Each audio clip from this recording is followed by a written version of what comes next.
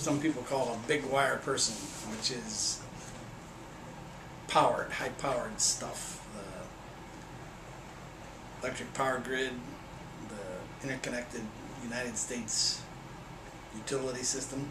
So what I do is work with the theory and the programming of software to predict, before it happens, the results of a contingency.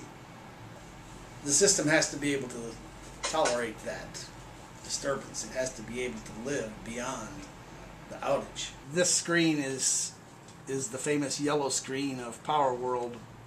These three circles are the generators. So they're like a nuclear power plant or a coal power plant, maybe a wind farm. These are buses, and I sort of have names here. This is Indianapolis. These arrows point in the direction of power flow. So the generators are producing power. The power is flowing along the transmission lines to the loads in all of the different places. If I click on this red circuit breaker, the flow in that line goes to 0. And so the flows that would have to normally get to these loads has to go through these lines because it can't go through that one. So the purpose of the original program was to almost be a video game.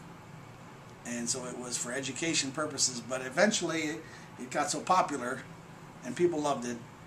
Executives, vice presidents of companies loved it because it's so visual. You can see what's happening. And it became a commercial product